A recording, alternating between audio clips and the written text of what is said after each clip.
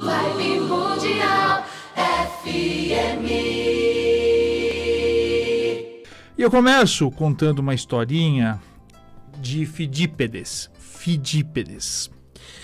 Fidípides foi um soldado grego nascido em volta de 500 a.C., que recebeu uma grande missão na sua vida. Mas antes de contar qual é essa missão, eu preciso situar vocês um pouquinho na história. Então, 500 a.C., Atenas estava em guerra contra os persas, num lugar chamado Maratona, a planície de Maratona.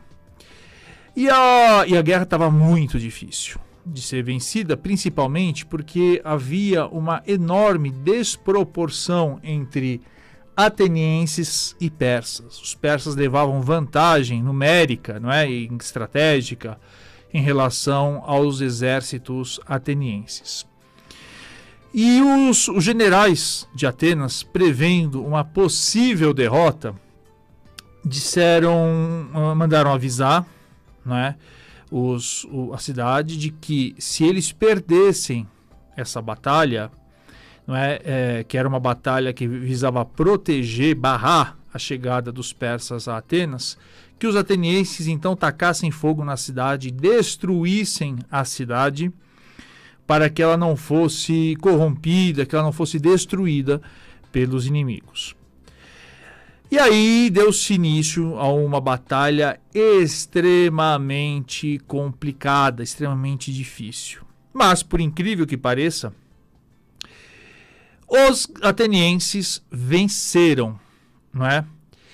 E a grande questão é que eles precisavam avisar Atenas de que eles tinham vencido os persas, porque em poucos dias, seguindo as orientações dos generais, os atenienses tacariam fogo, né, incendiariam a cidade para evitar o constrangimento e a desonra daquele solo sagrado ser pisado pelos persas. E aí eles escolheram então Fidípides, que era o soldado mais rápido que existia na Grécia, para correr 42 quilômetros sem parar, da Maratona até Atenas, para avisar que os atenienses tinham vencido a guerra e que não era preciso eles incendiarem a cidade. Então Fidípides correu bastante, 42 quilômetros sem parar, e foi o tempo simplesmente de ele pisar nas portas da cidade e gritar para os atenienses: os atenienses venceram. E aí ele cai morto de cansaço, mas morto mesmo, não é figura de linguagem não, ele realmente deu com as botas, né? Deu vaga, foi embora. E essa história, né, deu origem depois àquela prova maratona, né, nas Olimpíadas, mas ela traz uma mensagem importante para a tradição filosófica grega, dizendo o seguinte: todo homem e toda mulher carrega dentro de si uma missão sagrada. E que essa missão, essa palavra sagrada que o homem e a mulher têm que proferir durante a vida, pode salvar o seu grupo, a sua comunidade. Então, essa grande lição que os gregos nos trazem, dizendo o seguinte: olha, todos nós, independentemente de onde tenhamos nascido, das condições sociais, econômicas, culturais, da idade que temos, etc., todos nós carregamos uma potencial mensagem de luz que possa ajudar o planeta a ser melhor do que, como eu sempre repito, quando aqui chegamos. Tem uma historinha também do Chico Xavier, né, na verdade do escritor Humberto de Campos, o irmão X, que se encontra num livro psicografado pelo Chico Xavier, de um indivíduo que chegou lá no plano espiritual, e esse indivíduo, quando foi conversar com seus mentores, os mentores sacaram lá aquela lista grande, falaram assim, vamos ver tudo aquilo que você consumiu do planeta. Olha, você consumiu tantas alfaces, tantas toneladas de alface, tantas toneladas de carne, tantas toneladas de arroz, tantas horas de sono dos seus pais, tantas horas de estudo e trabalho dos seus professores para te educar. Você exigiu tantas horas de trabalho incessante por parte de médicos para poder te curar, etc. E ele traz uma lista gigante nesse conto do Humberto de Campos, de quanto que cada um de nós, né, no caso aquela pessoa, consumiu de recursos da Terra e o quanto que deixou para o planeta. E a maior parte das pessoas, a historinha diz, é isso. Chega, consome tudo, destrói metade do planeta e não deixa nada em troca. Não traz nada de bom para a sua existência, não transforma a coletividade, a sociedade num lugar melhor. Na verdade, muita gente, inclusive, deixa pior. Né? Muita gente realmente existiu muito mais para trazer desgraça do que trazer possibilidades de crescimento para si e para os outros. Só que a misericórdia divina permite que todos nós tenhamos, nas diferentes vidas, oportunidades de reparar as bobagens que fizemos e também mostrar nossa capacidade de transformar e deixar a humanidade melhor. Todo mundo. E quando a gente né, principalmente nesses dias atuais, que é um período de transição que eu vou falar daqui a pouquinho, a gente fala assim, nossa, por que tal pessoa está na Terra? Por que essa pessoa, ela realmente, que inferno, né? Que ela só traz desgraça para a vida da sociedade? Por que esse bandido só trouxe desgraça, etc. Quando a gente olha com uma perspectiva divina, a gente percebe que se Deus permitiu que as pessoas continuassem vivas, não é? É porque ele acredita que essas pessoas possam ainda cumprir a missão que vieram, apesar de todos os erros que cometeram até então.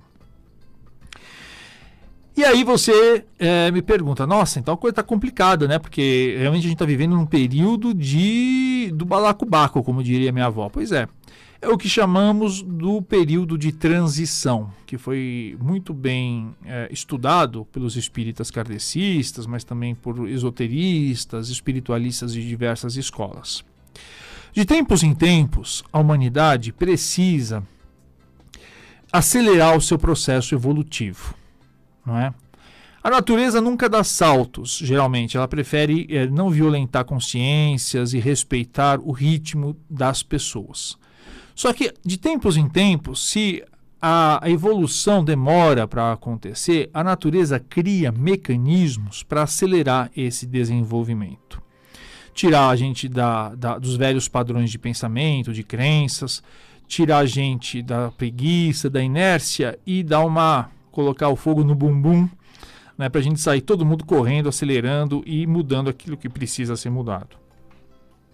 E nós passamos por esse período, nesse momento, na verdade, desde o final da década de 70, e vai levar ainda alguns anos, esse período que também no Evangelho a gente encontra que a separação do joio e do trigo.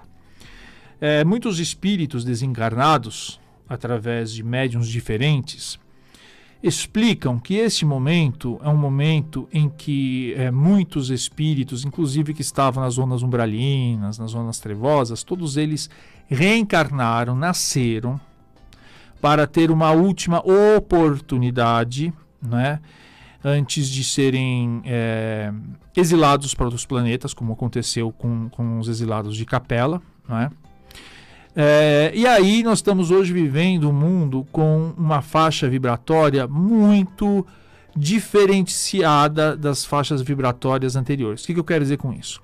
Durante os séculos anteriores, existia uma mesma faixa vibratória muito semelhante, né? As pessoas tinham lá todo mundo pensava e sentia muito parecido, mas dessa vez, nessa época que nós vivemos, a coisa está muito tumultuada, né? Quem tem mais sensibilidade, quem tem mais mediunidade, percebe que a vibração do planeta, né? A atmosfera está muito carregada. Mas também, né? A gente viu, como nunca viu antes na história, uma quantidade tão grande de pessoas comprometidas com o bem, com a luz e com a iluminação das pessoas.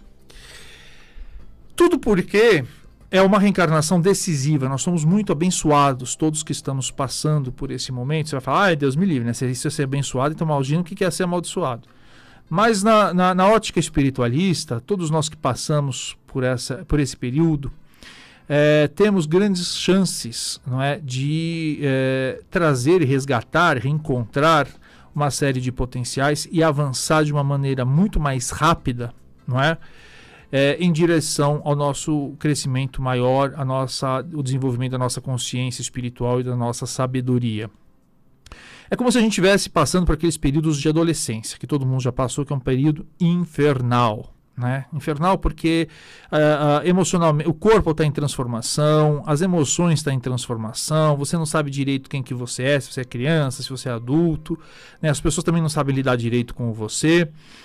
E a sociedade passa por esse momento. Nós vivemos durante muito tempo um excesso de materialismo, não é? Não que o domínio da matéria, a prosperidade, o dinheiro, as riquezas não sejam excelentes, são. Mas elas se tornaram muito mais senhoras do que escravas das pessoas. E caminhamos agora por uma nova humanidade que valoriza muito mais a liberdade, as questões intelectuais, as questões espirituais, não é? A solidariedade. É claro que nós não vamos acordar amanhã, não vai ser na semana que vem, não vai ser no mês que vem, nem nos próximos 5 anos que nós vamos ter um mundo aí que virou de repente paraíso, porque também não vai ser o paraíso. Né? Segundo Allan Kardec, nós deixamos de ser um planeta de expiação e provas para ser um planeta de regeneração, em que serão dadas muito mais oportunidades às pessoas que realmente têm um compromisso de se melhorar. Né? Continuam ainda com uma série de ignorâncias, mas elas já não são mais vinculadas à perversidade, à maldade e à vontade de destruir o outro para conseguir seus próprios desejos. Vibe Mundial 95,7